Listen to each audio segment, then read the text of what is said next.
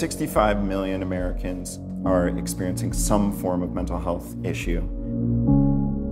The numbers of young people are somewhere between 1 in 3 and 1 in 5 by the time you graduate high school will have contemplated suicide.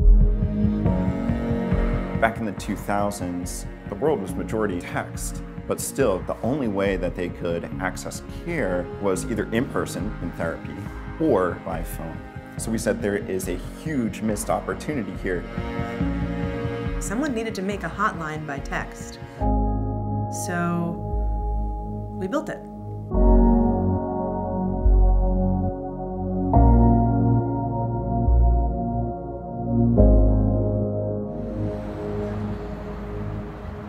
From the user perspective, one of the best things about Crisis Text Line is that there's nothing you have to download or learn or do special. It's just like texting your mom or your best friend. You text us, and then the next thing that happens is you're connected with an empathetic, trained human. Crisis counselors apply online, go through a 34-hour training. You only need a laptop and an internet connection to be able to volunteer. They are home, they log onto their computer, and then they log into our platform. As a crisis counselor on the platform, you're supported by supervisors. And these are, again, full-time staff who have a master's degree in a relevant field. So there's teams of people behind you, coaches and supervisors. But the crisis counselors are the ones on the front lines. Everything that you need to support that texter is available on our platform. So we have a toolbox with helpful tips on how to support a person in different types of crises, or specialized support so you can help them find something in their community. It's an incredibly powerful place that connects a lot of people who otherwise wouldn't be connected. The nature of text is really powerful in that you're not hearing the like and the and the and. You're hearing directly what they're experiencing. You're hearing their pain, sometimes it's raw, but the fact that it's anonymous, it enables people to open up. The goal of a conversation is to move someone from hot to cool. But we need to risk assess. So conversations where someone has the ideation, the plan, the means, the timing to kill themselves or someone else, and we can't de-escalate. We will call in what's called an active rescue.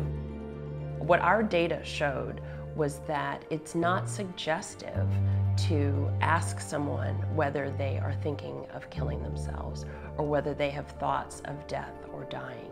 Our data also informed us of the best way to ask. So we use an expression of care model where we can incorporate the right words into a conversation and ask a texter if they have thoughts of hurting themselves. We're handling about 3,000 conversations a day. About 25 turn out to be active rescues. We are a gateway to mental health care. Because we're on text, we skew young and we skew rural, we skew low income. 2/3 of our texters are saying that they are sharing something that they've never shared with anyone else. At this point, we now have over 75 million messages exchanged with texters in crisis. The words, the language, the moment in time when they were in crisis, which means that we have the largest data set on crisis in the country. We now have over 200 partners.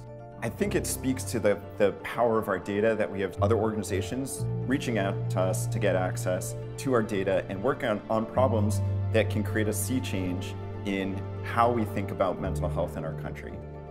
When we start to see some of the data that comes in from Crisis Text Line, we're hoping to identify some trends that are affecting our youth. So if there is a rise in eating disorders that just happen to be on the West Coast, if we can see those numbers and how they're affecting our kids, then we can also try to help our local clubs provide better support and help us better serve them.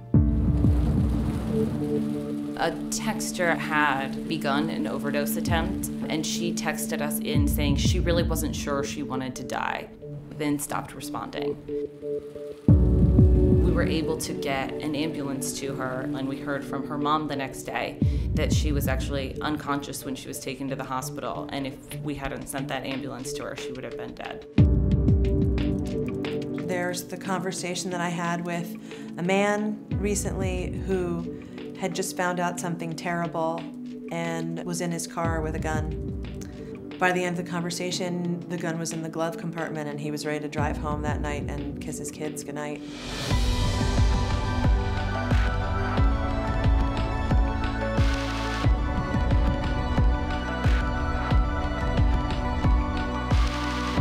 We got a lot more work to do.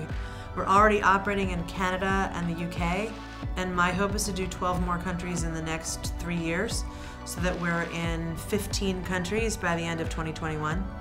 We'll be spreading empathy and really creating more human connection around the world, and that will be awesome.